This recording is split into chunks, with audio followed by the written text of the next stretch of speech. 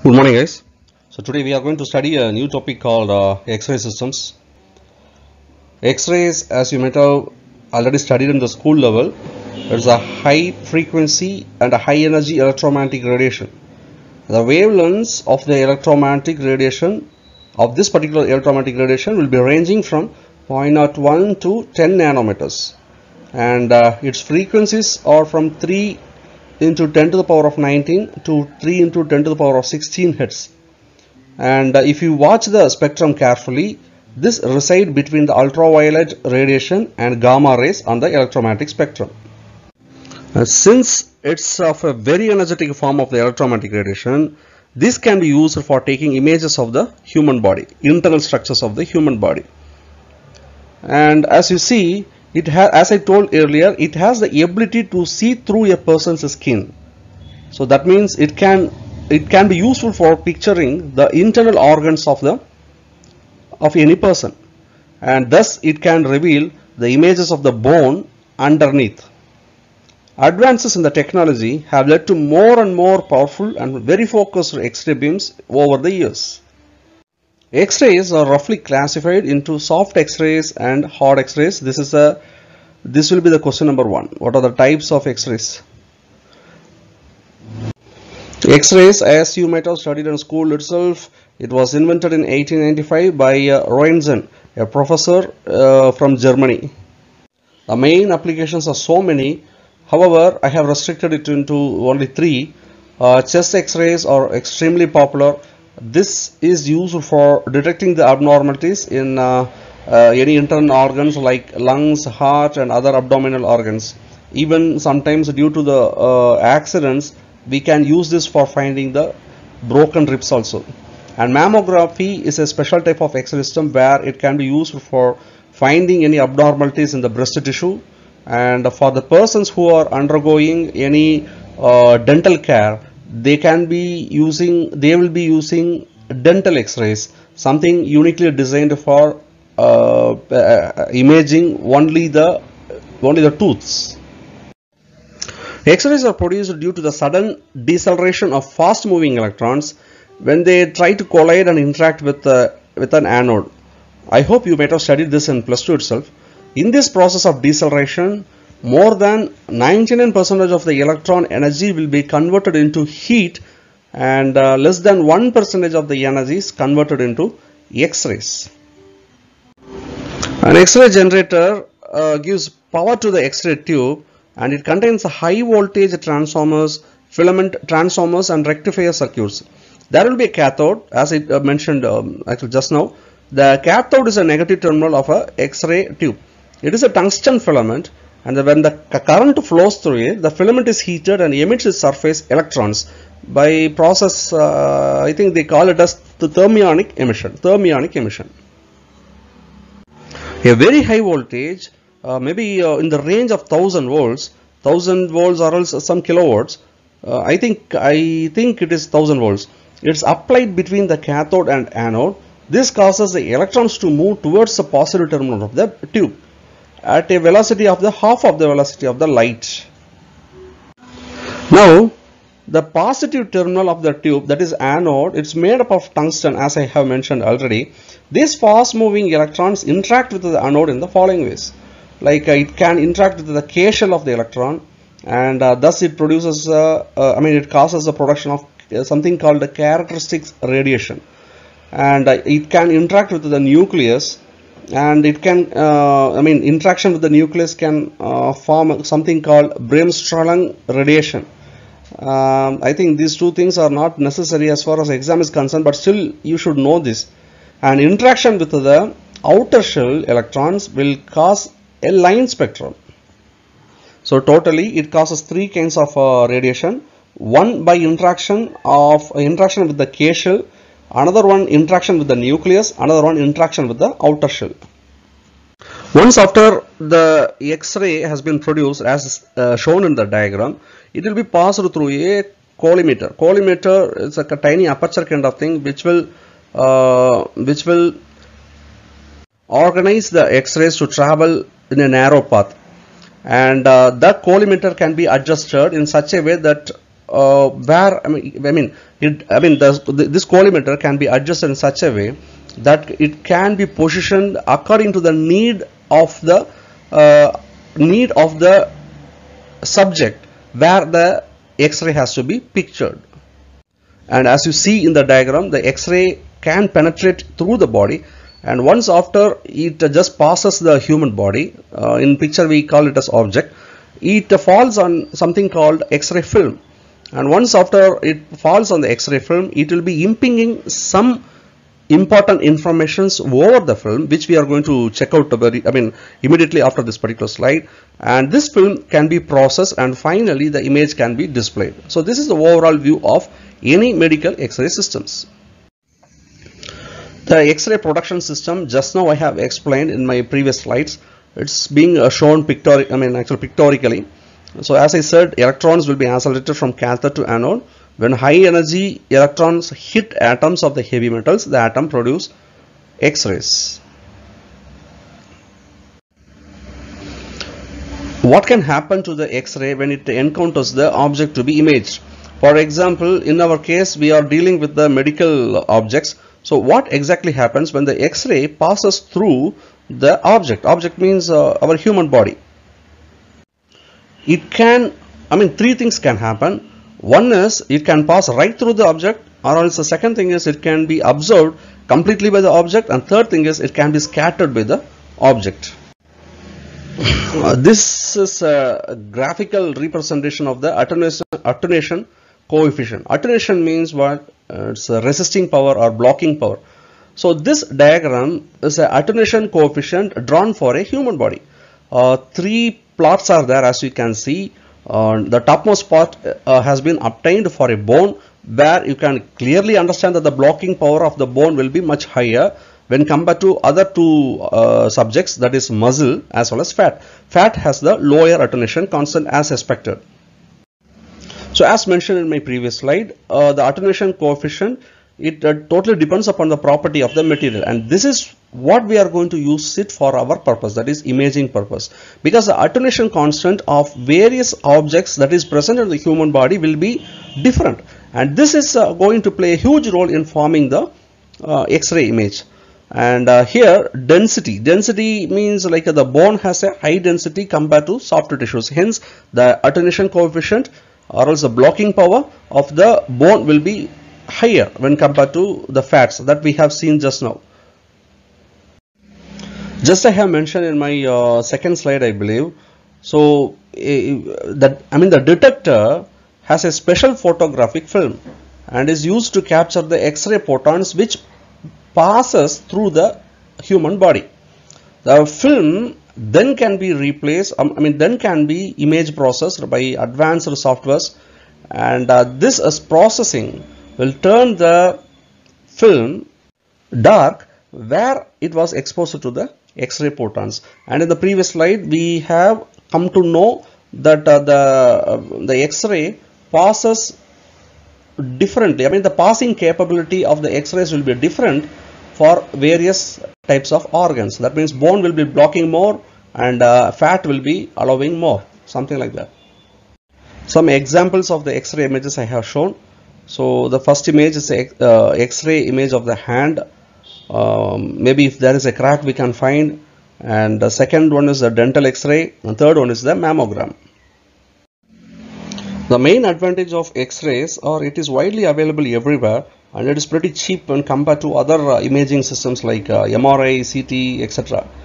And it's a simple system to maintain, and there are plenty of trained persons are available on this particular area. So hence the expertise, the cost of the expertise will be really cheaper. However, using X-ray for imaging purposes has to be done very carefully, and it has a lot of problems. Namely, the exposure to the harmful radiation. There won't be much contrast between the different soft tissues. Human beings have a lot of varieties in the soft tissues itself, and this X-rays does not have the capability to verify both. And image is nothing but a shadogram or projection image. So that means the depth information will be lost. So let me recall what are the things that we have studied. We have studied the mechanism, how the X-rays will be produced, and we have studied how the X-rays can be useful in detecting the abnormality of any human beings, because we have just now checked that the absorption capability or else the attenuation capability will be different from body parts to another body part, and this is going to play a huge role in forming the image later on the X-ray setup. So what happens is, when the X-ray machine has been turned on, the X-rays travel and it will be finely passed through the collimator, and it just falls over the body where exactly we need to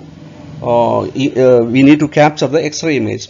And as I have mentioned earlier, since the absorption coefficient of the different tissues will be different, and the X-rays, somewhere it will be absorbed and some other places it will be just passed, and it depends upon the tissue which is underlying.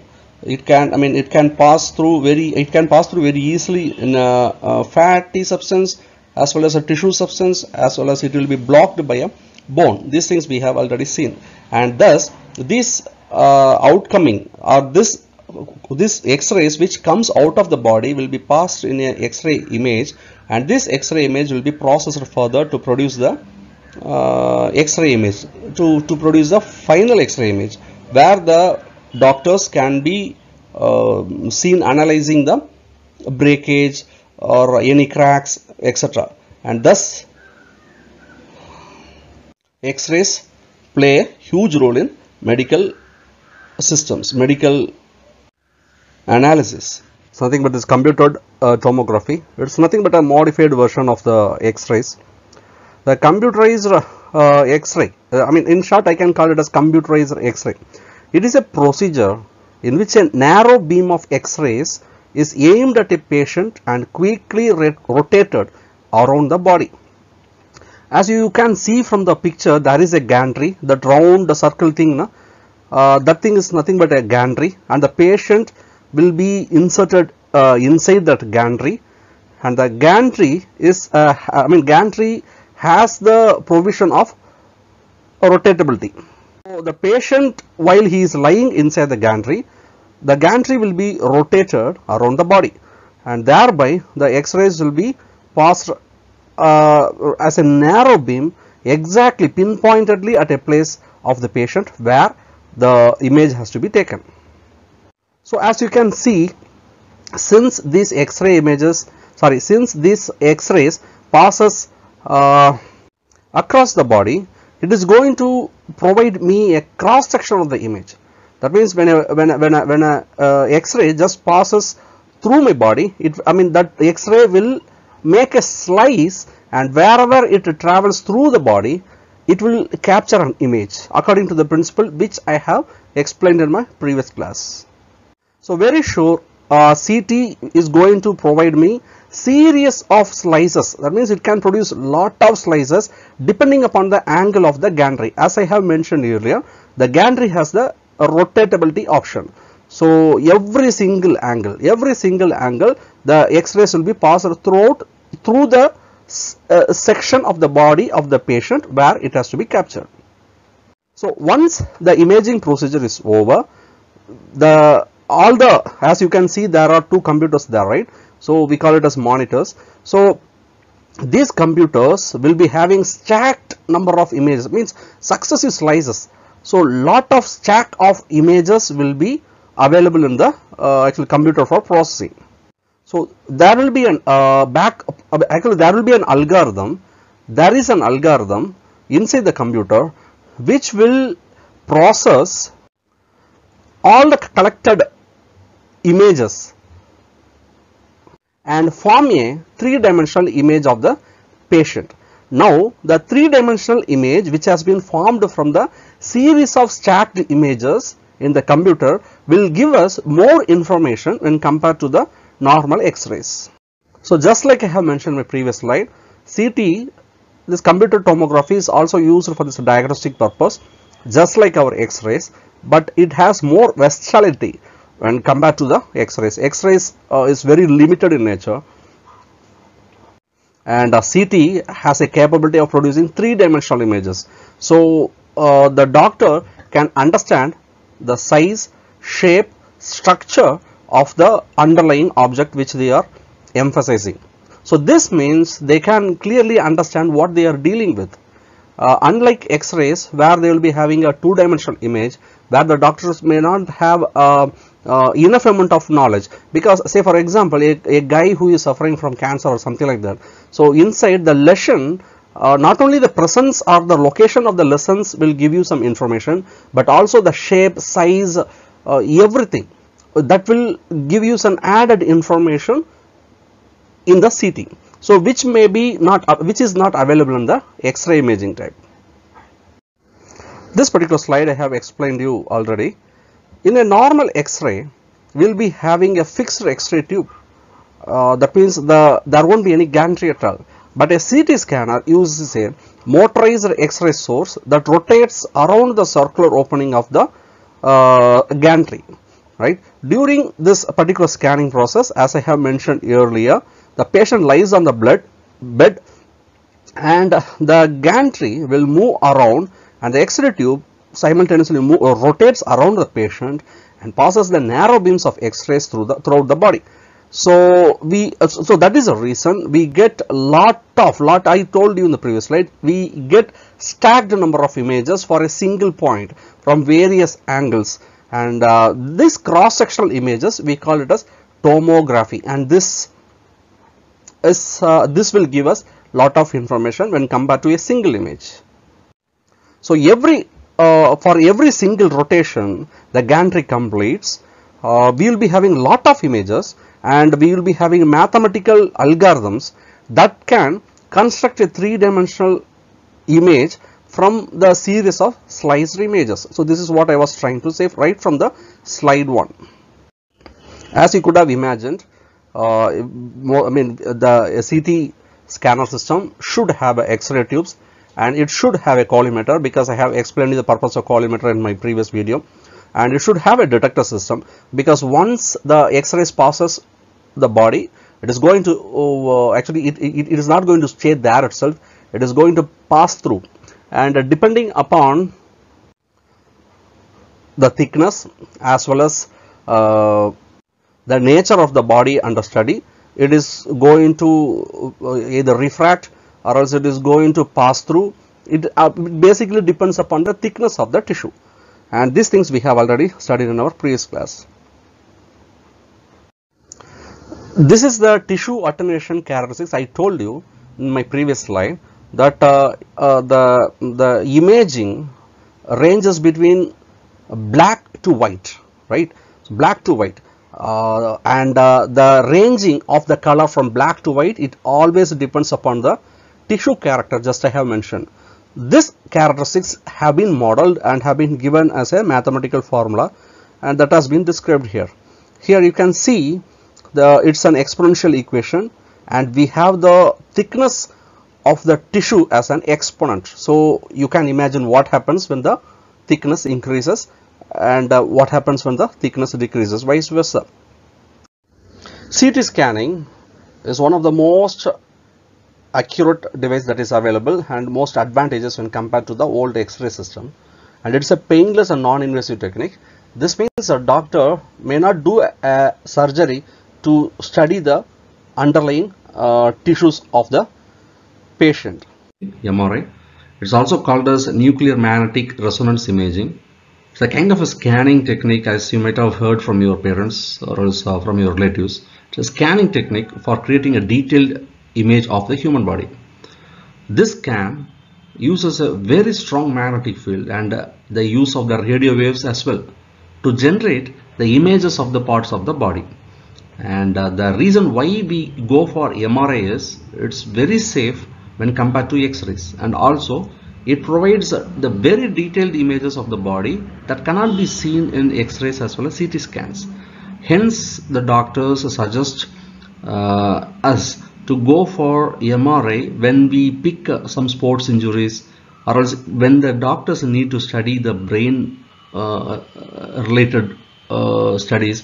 So in case if the doctor needs more detailed information, more details. In case if they require more details, they often suggest for MRI.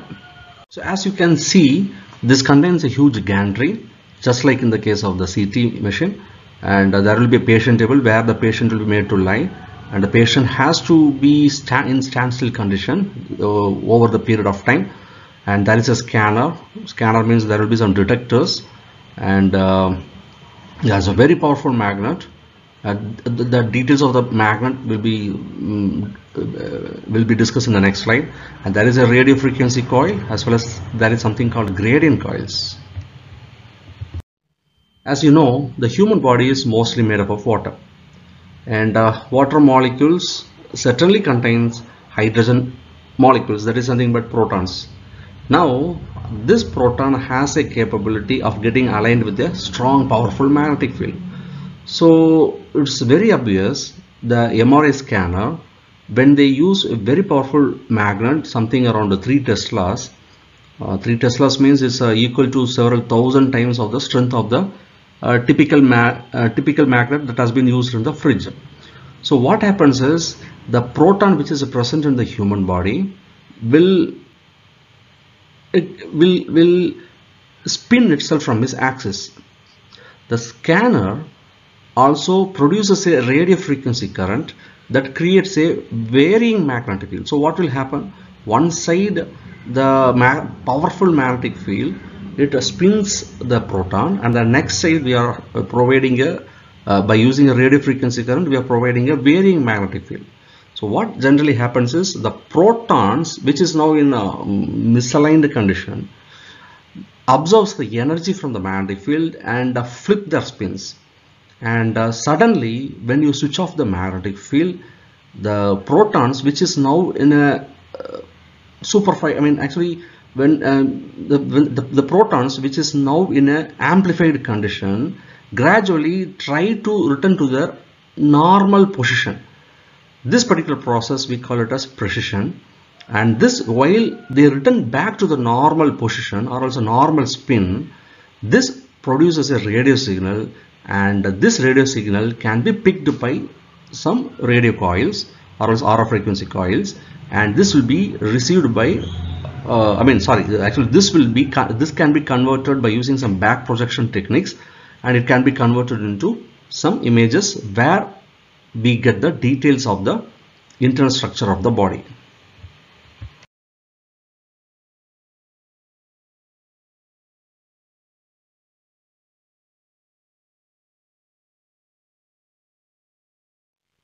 So this picture shows you a pictorial diagram or pictorial representation of a human undergoing the MRI scanning.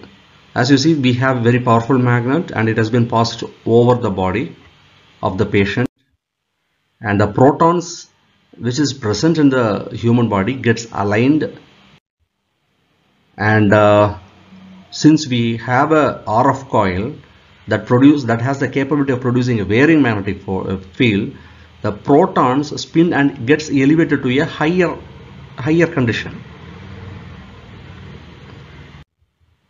And when you suddenly switch off the magnetization effect, also with the varying magnetic field which we were giving initially, when we suddenly switch it off, these protons which are in elevated condition, that means the higher state of the energy, returns back to the lower or else initial or else its original state of spin. While it returns back, it emits some kind of radio frequency waves. This is normal as per the anatomy, actual physics are concerned. So while it returns back, it emits some kind of RF signal, and this RF signal contains the information about the tissue which is underlying or else which is being under scanner, right? So this contains the information. Now this signal, while it returns back, will be collected by the separate RF frequency coil, as it has been shown in the slide. There is a blue color coil is there, right? So that one will pick the RF signal of the that has been emanated from the cell. Endoscopy. Endoscopy is generally used for studying any digestive diseases, and it helps the surgeon immensely to have a look around inside the body without opening it. It's a non-surgical procedure, and especially it is most probably it will be having a flexible tube with a light as well as camera attached to the tip of it, so that the doctor can view pictures of our digestive tract on a monitor. Generally, the endoscopy can be easily passed through the mouth, and it goes through the throat and the esophagus, and thereby the doctor can reach the stomach without opening the stomach, without opening the muscles. And even endoscopy can be passed into the large intestine, we call it as colon, through rectum also, that is also possible. This kind of this kind of endoscopy we call it as sigmoidoscopy or colonoscopy, because this particular procedure is for studying colon that is present in the large intestine, and hence it is called colonoscopy. So in exam they can ask you like that also. In case if the question, they wanted to you in the question, they can ask you to write a short notes on this colonoscopy. Even the name itself will suggest you endoscopy. If you search in dictionary, it means that looking inside. So typically it says that it's a technique that is used for referring inside for some medical reasons. Most probably the medical reasons will be related to the digestive tract system. And as I mentioned earlier, it's an instrument with a hollow organ, or else a cavity inside the body, where we will be using the camera and other minute devices that can be useful for imaging as well as transferring the data from the stomach to the monitor, where the doctors can have an access. In earlier days, they used to have the rigid type of system. It could be painful, and later on they invented a flexible tube system, that is the endoscopy. The camera, the data transfer part, everything will be embedded in the tube actually, and this particular tube can be inserted either through rectum or else through the throat. And these two inventions immensely helped the doctors to have a look around inside the digestive system without opening it.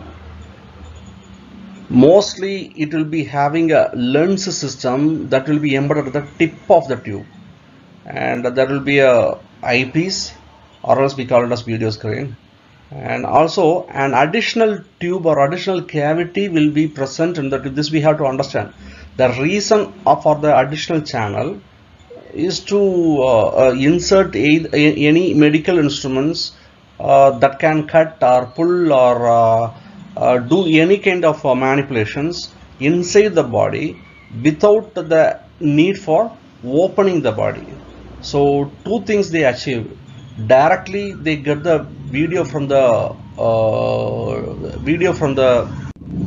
video screen, or else we can call it as eyepiece. And second thing is, it facilitates a way, say for example, in case, in this particular analysis, if the doctor finds a problem inside the digestive system, and there will be another channel where you can insert some instruments to treat the particular location. So no need for an for a opening or something like that. So here itself the channel will be provided. That's the meaning there. So this is the earlier stage of invention of the endoscope. As you can see, there is a long rigid tube, and this particular tube can be inserted through the rectum, and they will be having an access to the particular digestive system without opening our body. And it's obvious that this will be extremely painful.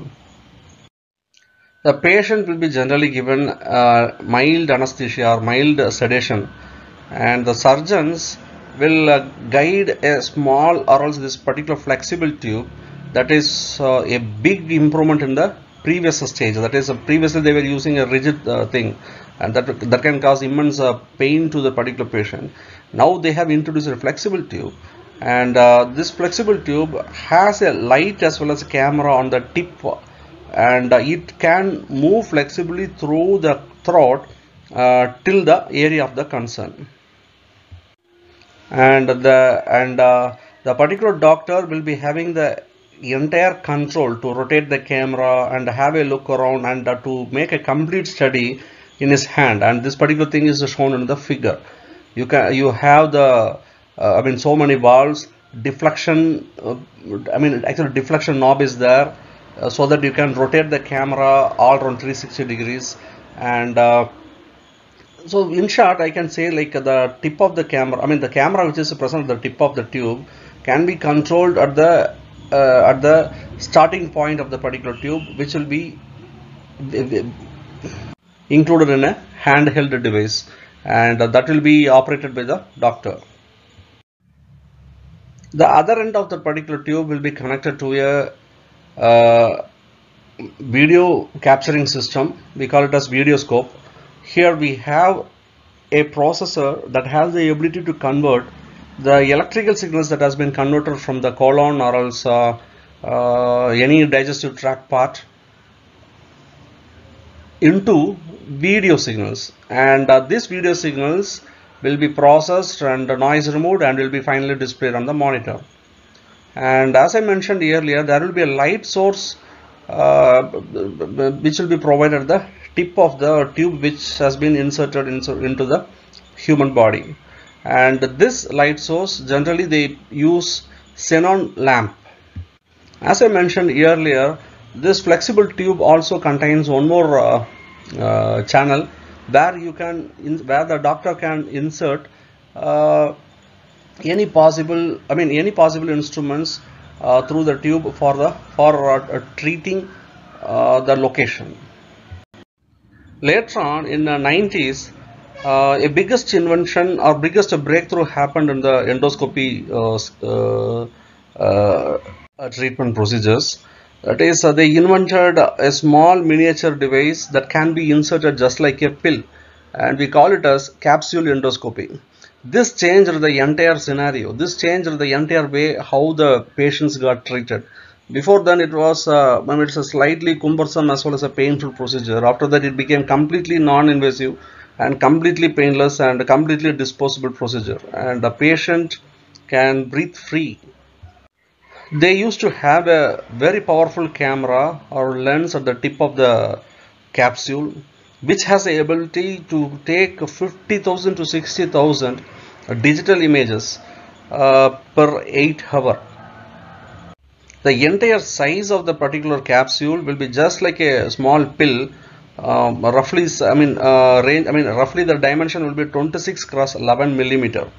So here we have a data recorder and a transmitter that has the ability to record the data as well as to transmit the data to the Wi-Fi connected, Wi-Fi enabled or Wi-Fi connected a distant computer, and this data will be streamed live to the particular computer, and there will be having some specialized software that has the ability to manipulate as well as noise remove, or in fact process the data collected, and finally to interpret it so that the doctor can easily understand what's underlying. And the light source here will be in the form of light emitting diodes, that is LED.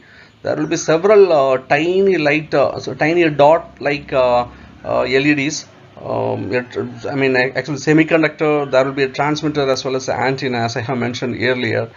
The entire process takes around 6 to 8 hours to in order to make a proper study. In this picture, this is a sample picture of the image which has been collected using the endoscopy. Left side you can see the image showing a bone being stuck at the throat. Bone. Sometimes when we eat meat, so there is a fair chance that the bone or any kind of thorn that can impairs or else impairs into the flesh area of the throat, and that will cause extreme discomfort for the patient. And in the right side, we see a snapshot of the rigid endoscopy, where we impose a special instrument that will access to the particular area through the rigid endoscopy tube, and finally it will be useful for plucking out the particular bone or thorn at the accident caused area.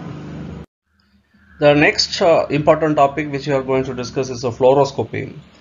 It's a modified version of the X-ray machines. Basically, X-ray machine has a biggest limitation, that is it can produce only one image at a time, and so that means the variation of the particular organ or else the change of the particular organ with respect to time may not be accessible, and that is going to give us a crucial informations about the particular organ underlying. So in short, I can call fluoroscopy as a medical imaging technique that has the ability to show the continuous X-ray images on a monitor. So it's just like a X-ray movie. We can call it as X-ray movie. So here the procedure is the X-ray beam will be passed through the body, and the image is transmitted to the monitor, so that you know how it functions, right? Like X-ray beams, when passed to the body, it depending upon the attenuation level of the particular organ, some of the X-rays will be absorbed and some other will be refracted, some other will be reflected. These things already we have discussed in the X-ray class itself. In the monitor, the image will be transmitted and monitored as well, so that the movement of the body part, especially the particular organ, can be easily understood by having a dye mechanism. We call it as X-ray dye, so that the change of the particular organ with respect to time can be clearly observable. And of course, this particular procedure has its own disadvantage, because we are using X-rays, so very sure that the radiation can cause some problem with the patient. So we got to be very careful about the dose of the past radiations. The image shows the pictorial representation of a fluoroscopy technique, where we have you can see that there is a video monitor, as well as the entire X-ray system has been remodified just to capture the serious amount of the images. Same X-ray machines only. We have image intensifier tube just like that, and we have a spot film cassette where the X-ray films can be inserted, and we'll be having a collimator just to pinpointedly pass the X-rays. So the entire X-ray system will be present here, but of course with a modification, just to produce the series of imaging, which works with the principle called sonography. It involves exposing the part of our body structure to high frequency sound waves, where we need to produce the pictures. Especially we use this technique to capture the pictures of the inside structure of the body. And the biggest advantage is it is not as harmful as our X-rays, where we use the ionizing radiation. It just uses the sound waves, because ultrasound images are captured in real time. They can actually show the structure of the internal organ and even the movement of the body organs live. So this is probably a biggest advantage when, say for example, when we are studying the movement of the baby, growth of the baby, activities of the baby inside the mother's womb. Ultrasound will be exclusively used, because it is harmless, because the child or else the kid cannot be exposed to a powerful radiation like X-rays. So ultrasound plays a major role in this kind of applications. As I pointed out earlier, this uses the sound waves, and we call it as a sonar technique actually, which is being used in this submarines for so many years. And this is what happens.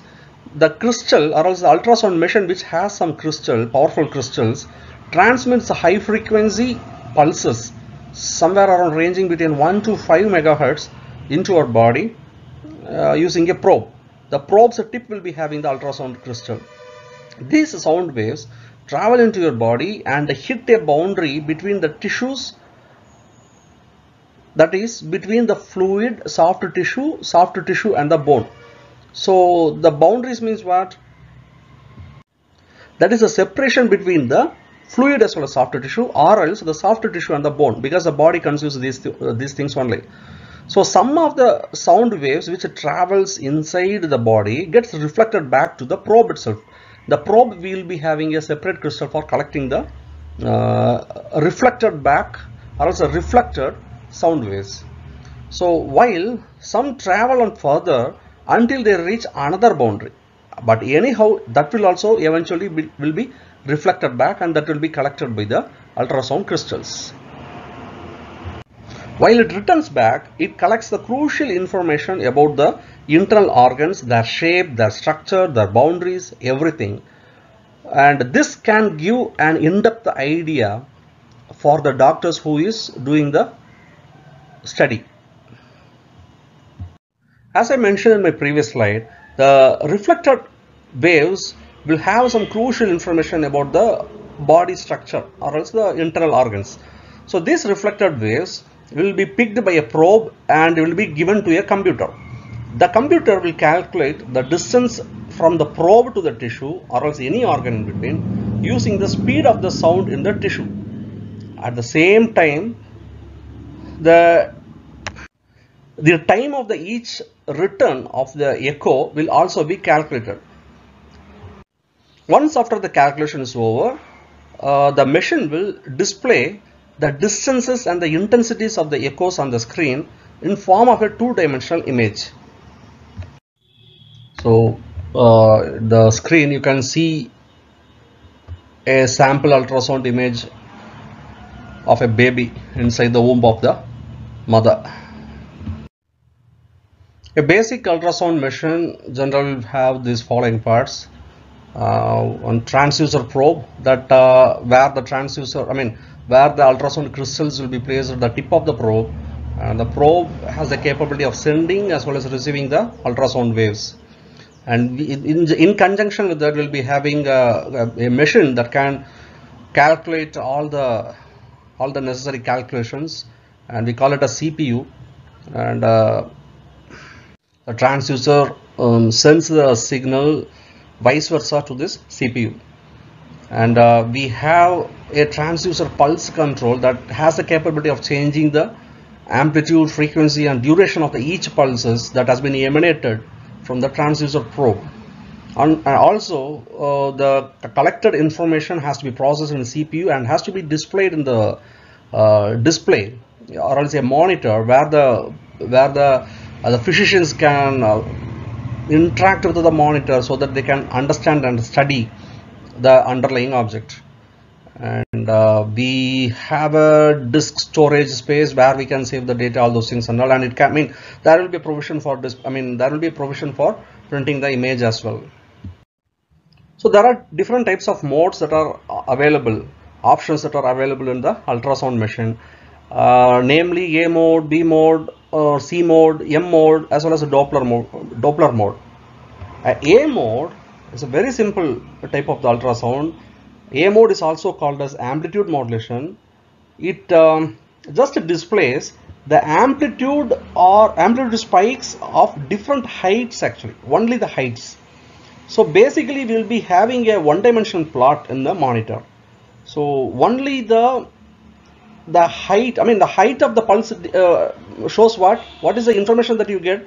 The height of the pulse will tell you what's the width of, or also what's the thickness of the object that is being under study. So this height will correlate with the width of the particular organ or else particular tissue. It is used especially in ophthalmology study.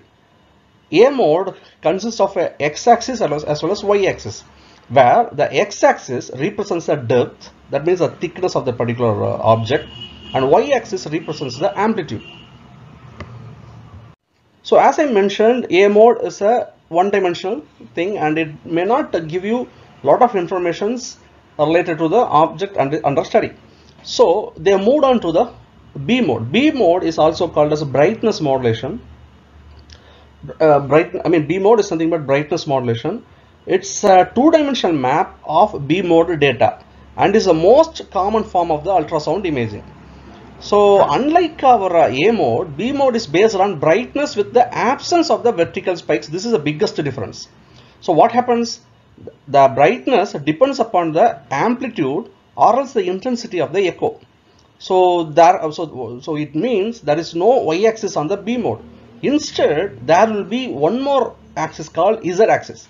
Now this z-axis will represent the echo intensity or amplitude, and the x-axis will also be there, which represents the depth. So this is the difference between the A mode as well as B mode. So B mode will display only dots actually. Previously we were seeing some graph kind of thing, one-dimensional thing, but here we'll be having large as well as small dots. This dots means dot. So this dots will represent strong or weak echoes. A weak echo will be a small dot, and a large dot will represent as a thick organ. So below, we have another mode called C mode. C mode is formed in a plane normal to a B mode. So there will be a gate that selects the data from a specific depth from an A mode line. Then the transducer is moved in the 2D plane to sample the entire region at its fixed depth. So what happens? The transducer traverses the area in a spiral, an area of 100 centimeters square, and it can be scanned around 10 seconds. Look, you can go through YouTube and check out the differences. Otherwise, it may be, in our video conferencing, it will be hard for you to understand the difference between B mode as well as C mode, especially. So I request you to go to YouTube and check out the difference, the fundamental difference between C mode as well as B mode. A mode you can understand, B mode also you can easily understand. C mode, it's a bit tricky actually. You have to go and feel it. So I request you to go and feel it, right? So, and one more mode is that is called motion mode. This motion mode is also called as time motion mode. We call it as TM mode, and it's the display of a one-dimensional image that is used for analyzing moving body parts. Commonly, we call it as cardiac imaging, fetal cardiac imaging. Everything can be achieved. So what they are doing? They are recording the amplitude as well as the rate of the motion in real time by repeatedly measuring the distance of the object from the single transducer. So that's a difference. The single sound beam is transmitted, and reflected echoes will be displayed as dots of varying intensities, and what it will happen? It will create lot of lines across the screen. So this is the difference between M mode as well as other mode. And the Doppler mode, you must have studied this Doppler effect, right? So this uses the Doppler effect for creating the imaging. The next thing what we are going to study is the radiation therapy, and the most important thing about the radiation therapy is it can be used for treatment, especially for the curing the cancer hit patients. So it generates very powerful as well as intense beam, or else a light, or else some kind of energy that will be passed pinpointedly over the spot of the place where the patient gets infected by the cancerous cells. So radiation therapy, as you can imagine, it mostly uses X-rays. So it's very powerful. It contains a very high energized protons actually, and this will be passed over a particular spot where the cancerous cells are being found. Even before this happens, we should understand where exactly the location of the cancerous tissue is present. And also one more thing is we should know whether the particular cell is infected by cancer or not. That is also there. So generally the radiotherapist, they suggest you to go to a doctor, do lab test where they will be checking the presence of the cancerous cells in your body, and once they exactly locate the position, they will mark it out. They will mark it out using some chalk or something, not chalk, some kind of color, and this particular patient who has been marked now will go through the radiation chamber where they will be passing the high energy X-ray beams to exactly at the particular point where it has been marked to kill the cancerous cells. So as I mentioned in my previous slide, it uses generally it uses huge amount of energy in the form of either light or heat, and mostly they use X-rays for the purpose because X-rays can really kill the cells. So when the light or else the radiation passes over the infected area, it simply breaks the structure of the DNA of the cancer cells, thereby it disrupts their growth, and finally it can kill them, even kill them. Okay, so other than X-rays, sometimes they use gamma rays as well as electron beams also, or else even protons also, high intensity protons also. Anyhow, the idea is to kill the damaged cancer cells. Generally, doctors prefer chemotherapy for killing the cancer cells, but that has its own side effects. When the chemotherapy is not under your control, they suggest you to take up the radiation therapy, and it is a local treatment because you will be passing the therapy or else radiation only to the particular area of particular infected area.